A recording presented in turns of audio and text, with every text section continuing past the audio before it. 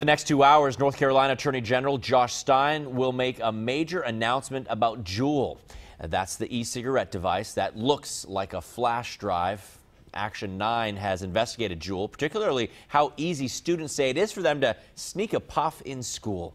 Juul contains as much nicotine as an entire pack of cigarettes. Health groups are begging the FDA to do more to regulate these e-cigarettes. Once again, Attorney General Stein will have that major announcement at 2 o'clock on his Juul investigation. Action 9's Jason Sujanki is going to break it all down for us starting at 5.